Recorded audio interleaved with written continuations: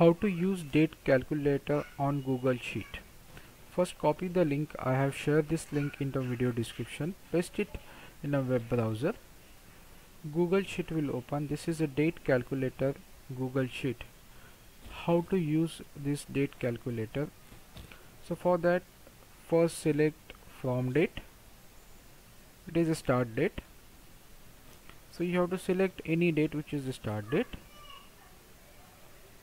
and then end date. You can select any date.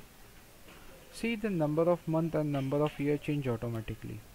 Now for example, if you want to find age of a person, say Abhijit, so in a start date mention date of birth,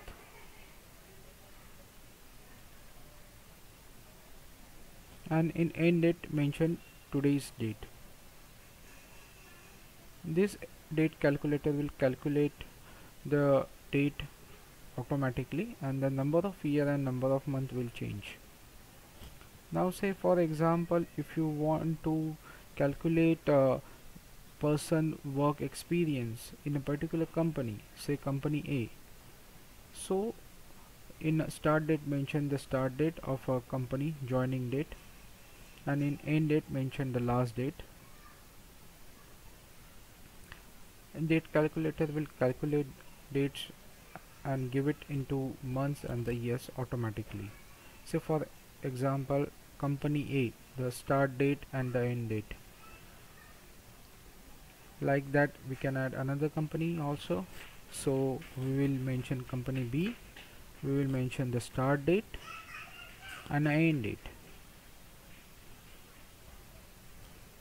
This date calculator is very simple to use. You can download this into Excel from file menu also.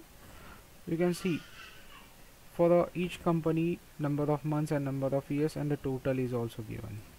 So this is very simple date calculator and easy to use, so you can use it effectively to do the date calculation. Thank you. Thanks for watching my video. Thank you. Thanks a lot. Bye.